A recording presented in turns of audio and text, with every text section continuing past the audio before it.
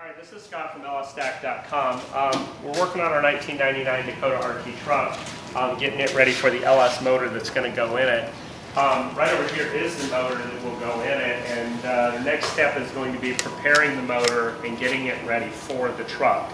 That means we're going to have to take the wiring harness off, most of the hoses, and probably a lot of the accessories on the front just to kind of get it in a more compact package, so that when we go to put it in the truck we don't get hung up on a bunch of stuff. So this is how the motor came shipped to us. We got it all unwrapped out of the bubble wrap, out of the crate, and we put it up on a good solid working platform so that we can move it around and also be able to reach all the way around the motor. I'm going to start by just unloading all of the little hoses and things that are on it. Power steering hoses will probably drain a lot of fluid if they've got anything in them, so I'm just going to kind of hang them down. And I'm just going to kind of feed through here and see what I've got to do. This is the evaporator purge valve and the purge hose. When they removed it from the truck, they cut it off, so I just put a blue piece of tape on it so I know that it needs to be replaced.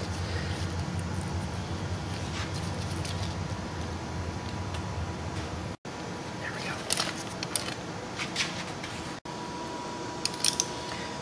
Okay, using the same 5/16 fuel disconnect tool that we used on the truck, we're going to go ahead and get this connector apart. This is the hose that was cut off by the salvage yard.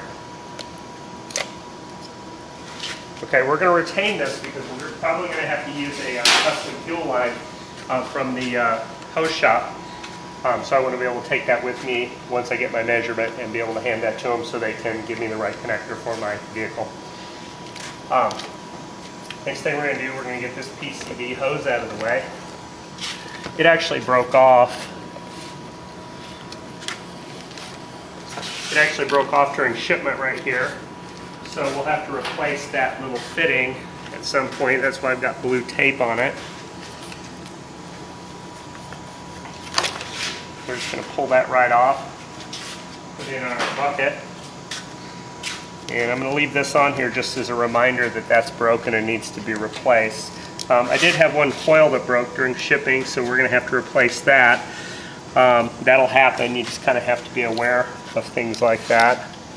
And as we look around the motor, all I'm looking for is anything that's broken more than anything.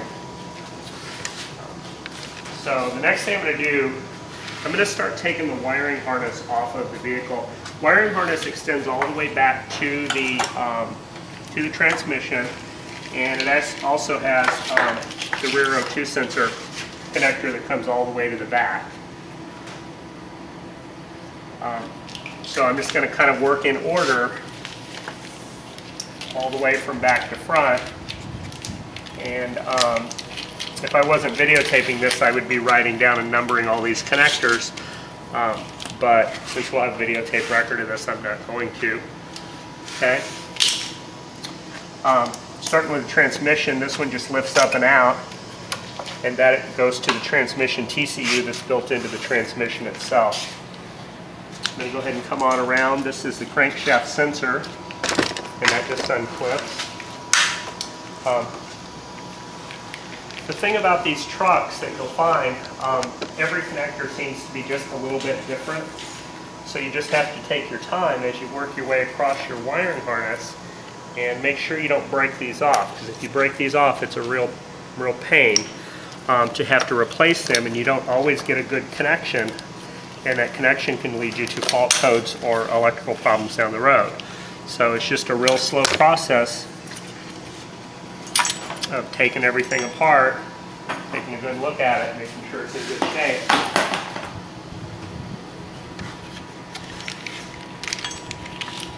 So now we're all the way back around on our harness. We've made a complete circle. You see how quickly it goes once you kind of learn how these connectors work. Everything just sort of pops apart.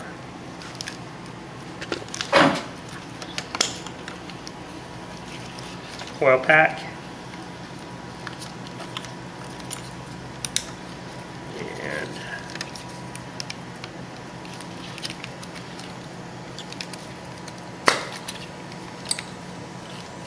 another coil pack.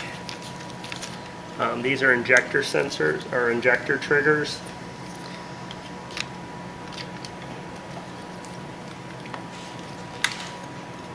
coil pack and coil pack.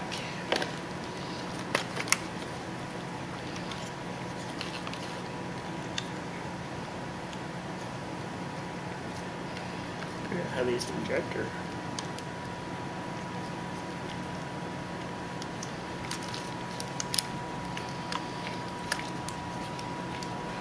Oh, you know what? I didn't have to disconnect those coil packs because the connectors here for the wire harness, they're all mounted on a rail. So I'm going to put those back.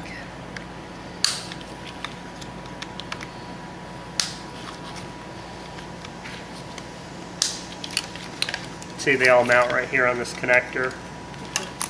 So in order to get these injectors apart, what you do is you take and you lift up the little green until it clicks. That allows you to squeeze in on the gray.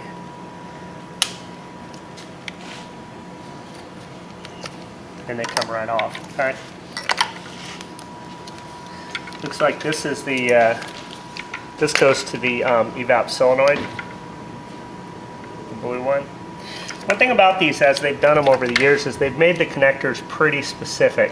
So as long as you lay the wiring harness onto the vehicle in the right order and you don't rearrange too much, you can generally just find the way they lay and they'll go right back on. And it's really, really hard to get them messed up because the connectors are very specific to their application.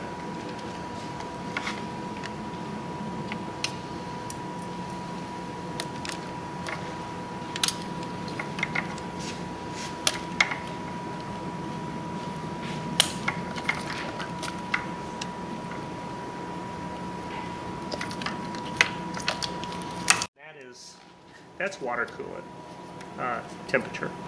That's what that is. Because that's a coolant passage right in the head, and that's the temperature sensor for that. As I saw in one of the videos, they tapped that out and replaced that with a different sensor for a gauge. So once that's loose, I'm going to come around here and I'm going to undo this. They're both 10 millimeter tension supports.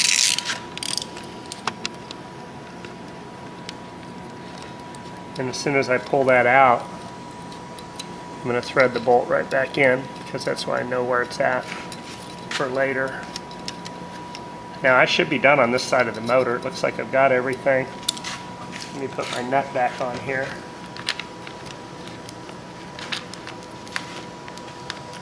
This is this one on the top is the intake air temperature sensor.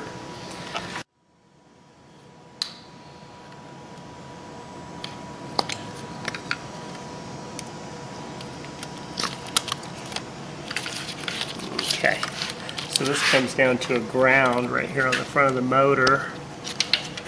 So I'm going to thread that right back in so I know where it went.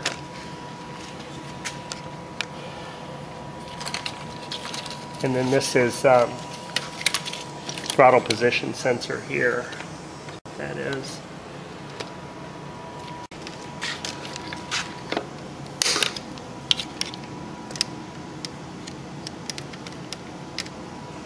Okay. All right, so that's that. And the back of the alternator charger. That goes to looks like that must be some sort of a speed sensor. RPM, probably not RPM, but it's, I thought the crankshaft position sensor was on the back. I'm not real sure what this one is. And then there's this entire harness comes around the front underneath this little plastic clip. So that's the knock sensor. I'm guessing I'll have to look some of this up because I'm not familiar with some of these.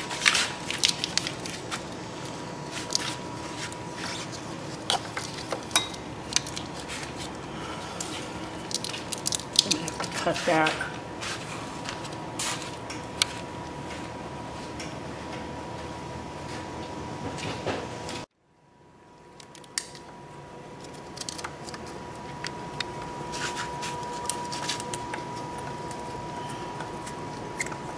The way they do this, you can't undo the nut to get the ground off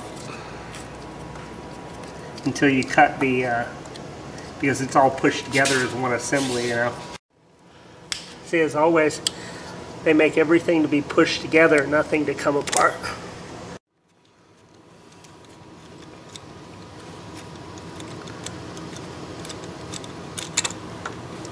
Okay. Let me put that back so I remember that's the ground. I'm going to put a little piece of blue tape on that. Okay. Another knock sensor, something on this side, it's exactly the same. Right here. It's screwed into the block. I'm guessing it's something like that. I need to look up on the schematic, figure out what it is. Okay, got that loose. Go with him. I can't see, there's this plastic. Ah, got it.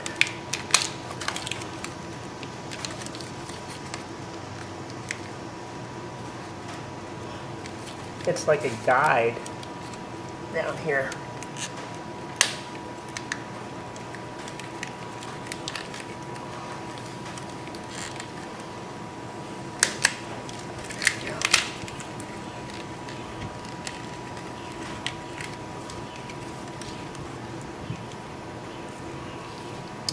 So these little clips hold that under there.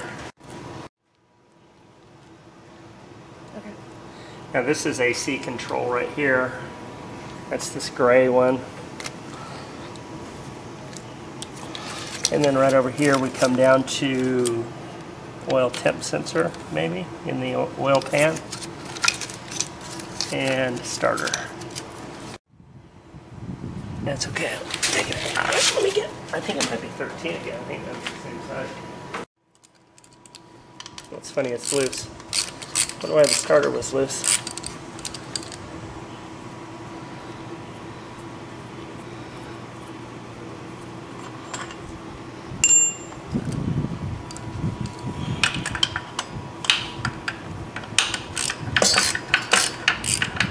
It's not really loose, that's weird. Oh, that starter looks old.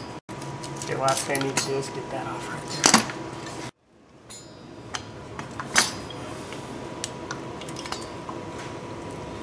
there. Yeah, 5/16.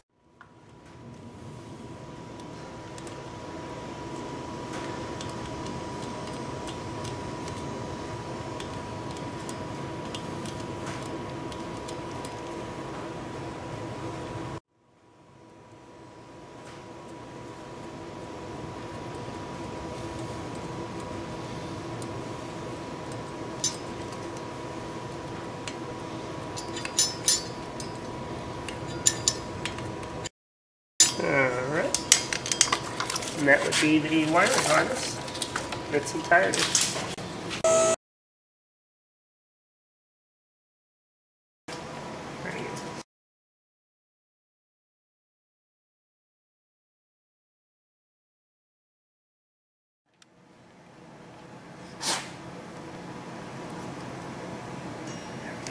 And I'm going to put a little piece of blue tape on that, just to remind myself that I did that.